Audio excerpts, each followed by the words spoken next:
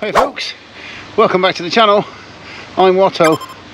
I wander about. That's Kim. Say hello, Kim. Hello, Kim. She wanders about as well. Today we're going to discover Ruthin in North Wales.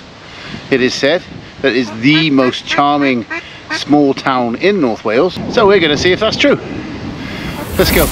Well, we're starting our wander in this rather charming little park. There's a little playground over the way there for the kiddies. And we're just going to have a little look around this park first before we head off into the town. It's a cracking little lake. The only problem is there's not a lot of water in it. I guess we haven't had a lot of rain, so that's why the levels are low. But it is a beautiful little lake.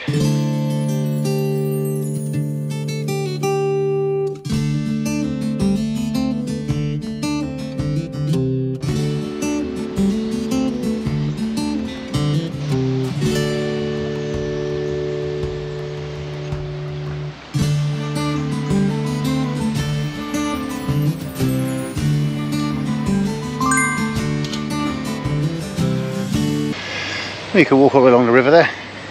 That goes up into Castle Park as well.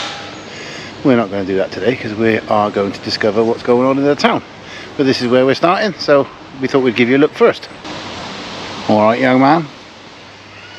Well, before we head off into the town, I just want to give a massive shout out to a brilliant couple with a brilliant YouTube channel, and that is Rachel and Wills at Postgarden Point. If you haven't already, I'm sure most of you have, get across to their channel, check out their videos. As far as travel vloggers go, they are the bizzo. Give them some love, subscribe to their channel if you haven't already. You won't be disappointed.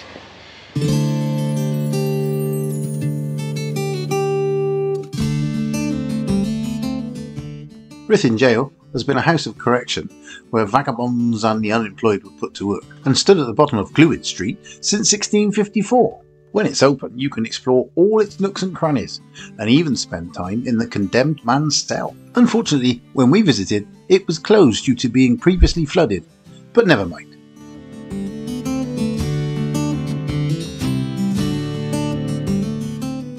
Be prepared for a short, sharp climb from here as you head up into the town. This magnificent half-timbered old courthouse was built in 1421 to replace a building burnt down by Welsh freedom fighter Owain Glyndwr. Now it's the hub of the community, hosting displays about the building's history and many exhibitions. Well, Castle Street's got plenty of old buildings, best of which is this one. I'll attempt to pronounce it. Nan Clwyd Idre. Tell me if it's wrong in the comments. Well, this is actually the oldest timbered townhouse in Wales and dates from around about 1435 and has been continually occupied for more than 5 centuries. And this house was named after Sir John Trevel and is called Sir John Trevel House. He was a Speaker of the House of Commons from 1685 to 1695. It's been a lawyer's chambers, an antique shop, a schoolhouse, and is now a private dwelling.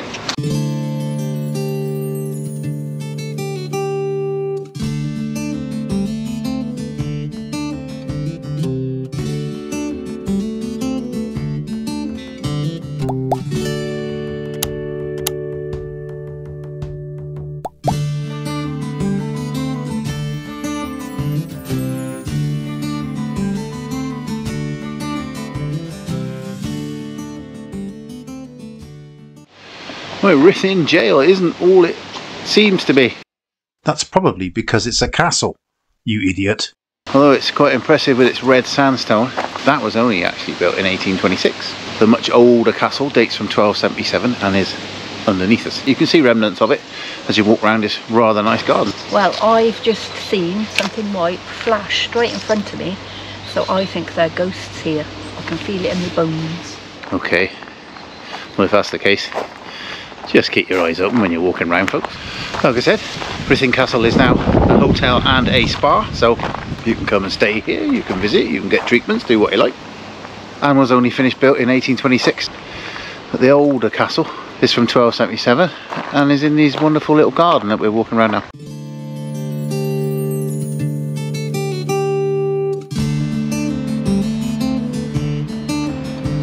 Well, you see there some of the original walls still left. I sort of stood on what would have been the old ramparts, and that's the main building there behind me.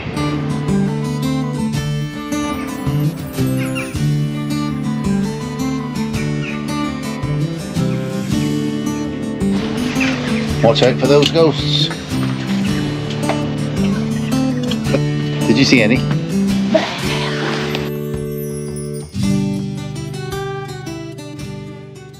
There's a little artist's impression there to give you an idea of what the castle may have looked like in medieval times. Right, now we've had a little walk around the castle. Let's go see what the rest of the town has to offer. You do get a great view of the Clwydian hills from here. Not a bad setting for a castle.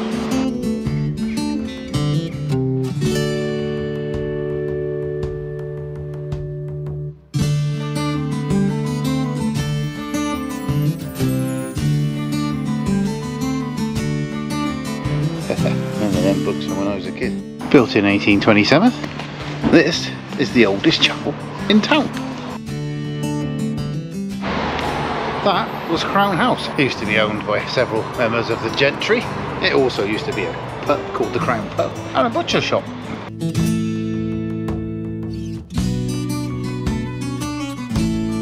Currently the library, that building behind me, used to be the courthouse. Built in 1785, and the last court sat here in 1974. Did continue as a magistrates court right the way up to 1986. And nowadays, the worst sentence that is handed out from here is a fine for taking your books back late.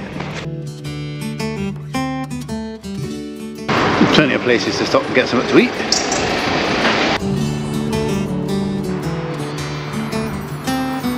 Let's just come down bottom end of the town, down Station Walk, past these lovely terraced houses.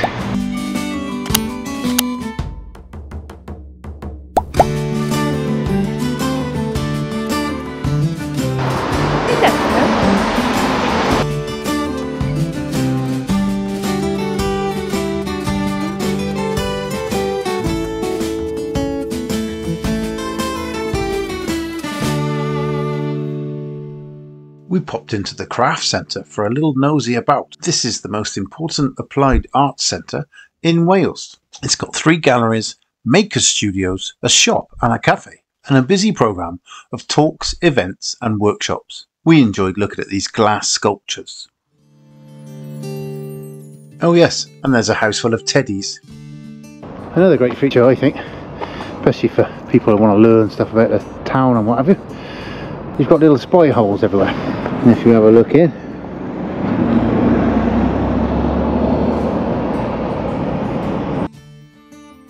it gives you a view. Very good.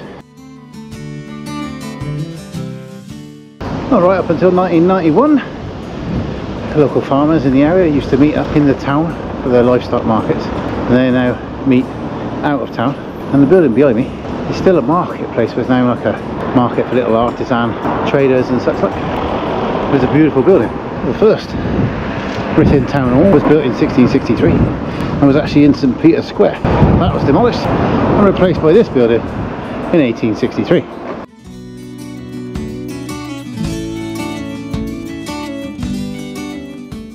St Peter's Square, and we're just going to head down to the church, St Peter's, and have a look in there.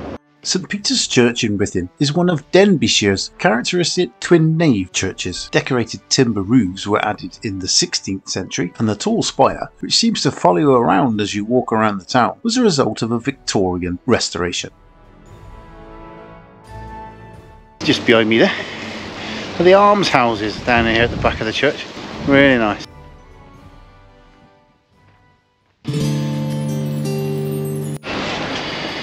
These gates were made in 1727 by the Davis brothers from Wrexham.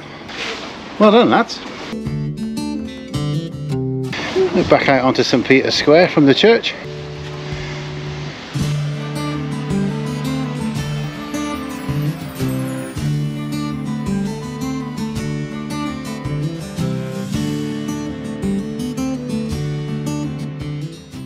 This is Tom Price's memorial. Thomas Mouldwyn Price was one of the most talented racing drivers of his generation. 27-year-old Tom was killed when a safety marshal ran in front of his car at the 1977 South African Grand Prix. This bronze relief by local sculptor Neil Dalrymple was unveiled on the 11th of June 2009, which would have been Tom's 60th birthday.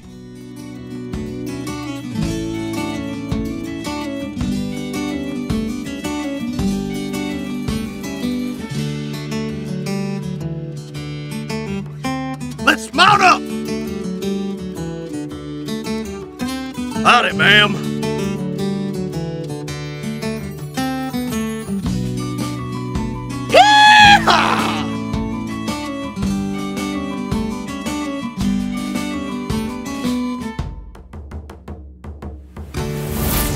Hee-haw! Well, I hope you've enjoyed that little walk around Ruthin, discovering a charming Welsh market town. They're not wrong. If you have, then you know what to do. Give us a big thumbs up, because it helps us out. Subscribe to the channel if you can, and we'll see you on the next one. Say goodbye, Rach. Bye, Rach. Say goodbye, Wills. Bye, Wills. Say goodbye, Ken. Bye. Bye, Ken.